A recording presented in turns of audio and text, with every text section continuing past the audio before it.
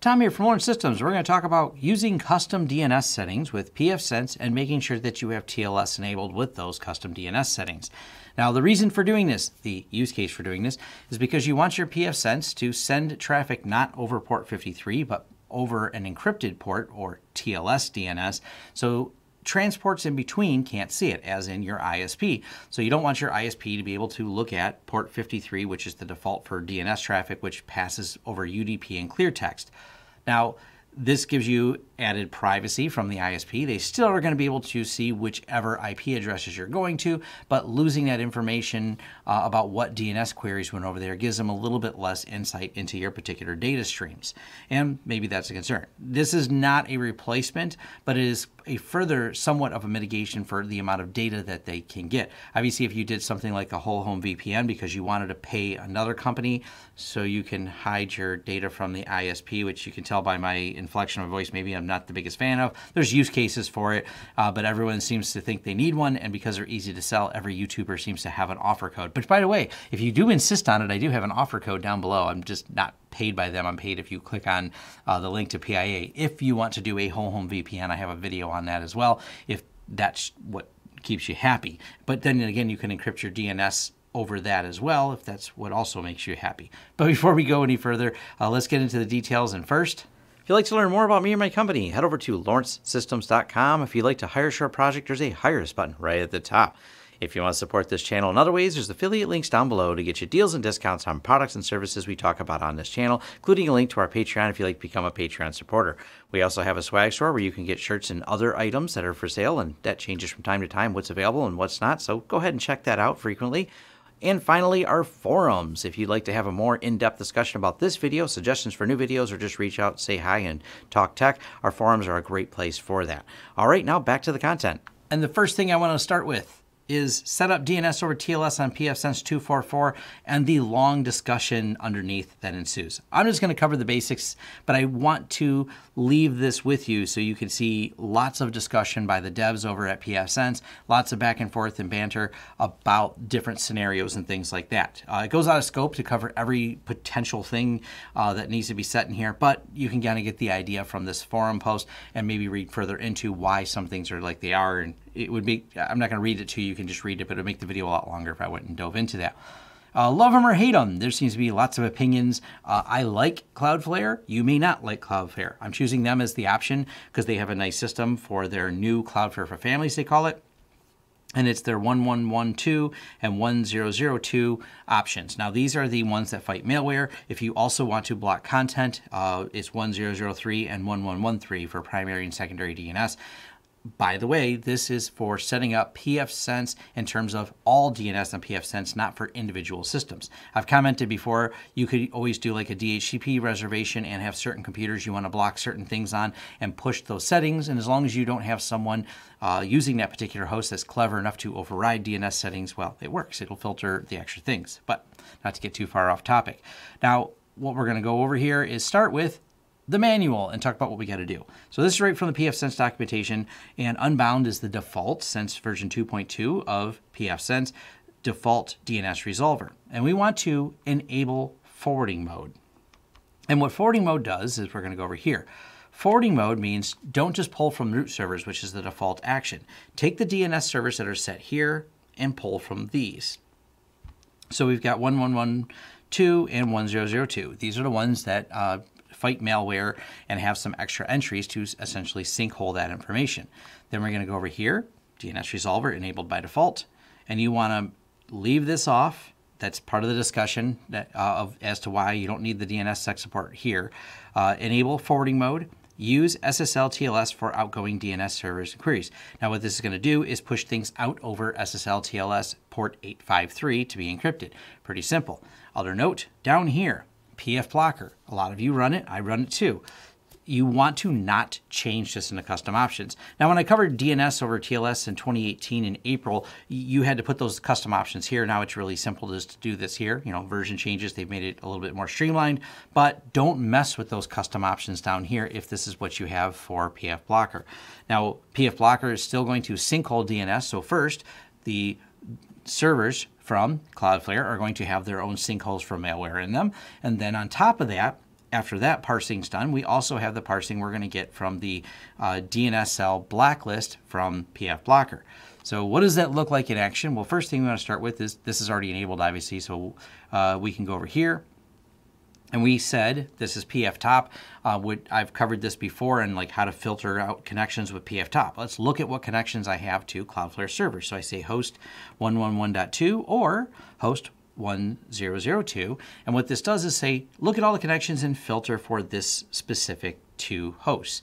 Now, we can see, and I've got my public IP address blurred out, but you can see all these connections to a combination of 112 and 1002 going to 853. All the traffic has been encrypted and ported over that port. So it's kind of a verification that it's working, which of course is important. We want to make sure that it works, and this is a simple way to do this.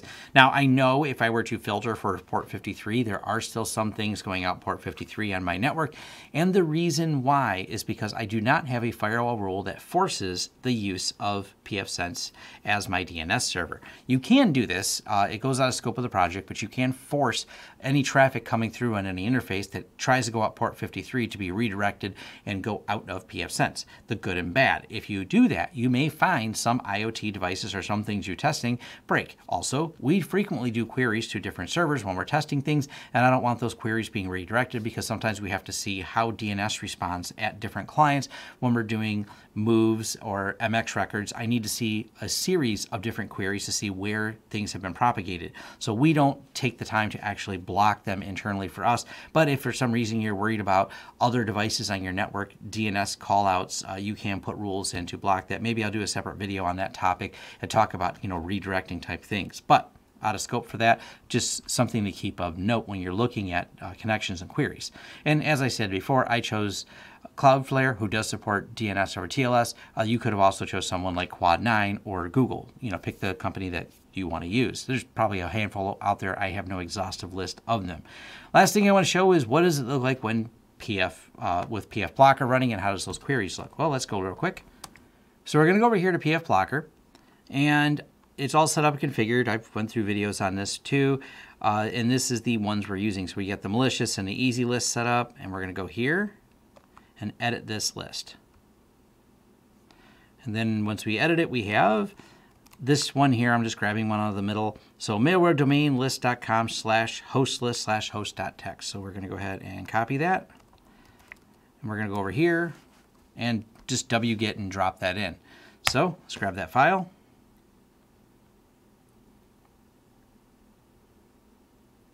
All right, cat host dot there. And now let's do a quick dig on any of these. So we'll grab this one. Looks like a really ugly domain. Whoops, we go dig. And it's sinkhole to 10.10.10.1, which is what I have the sinkhole set up to be.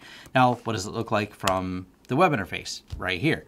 So it says unknown, it shows my IP address and says, yep, you're trying to get to this particular server. Now, of note, and I'm not going to go too deep into this, but I know more people have been asking, and I've done videos about this where we talk about DOH, so DNS over HTTPS. Now that's a great service, and it's becoming more and more popular. It's being embedded in more browsers, Firefox most notably leading that. Now if you're using that, it bypasses the DNS of pfSense. And it's tricky to block because unless you know, because it's going over standard port 443, the DNS queries are, unless you know where those DNS queries are going, it can be a little bit tricky to block. So for those of you wondering about that. But I've had people who say pfBlocker doesn't work, or they're not using a DNS, or having a DNS problem with pfSense. And we're finding some people, because DOH is popular and they're turning it on in Firefox, you're now bypassing using your local pfSense system for your DNS. Therefore, it will not work in that scenario. So I just wanted to bring that up in case you're trying to test this inside of Firefox. Yeah, if you go around pfSense's DNS, all these steps we just put in place completely are a moot point because you're not using them for DNS. Secondary, if you're running a Windows network and a domain network specifically, you want to look at having Windows point at pfSense, not the Windows workstations, but maybe the main Windows server to pull this to add the extra filtering.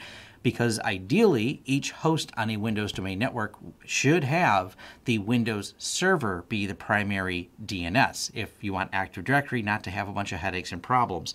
Yes, I know there's probably someone going to mash the keyboard, tell me all the workarounds they did, but the default answer is if I have a Windows domain server, Server 2019 for example, and I have Active Directory configured, and each one of those local workstations should be using the DNS of that server.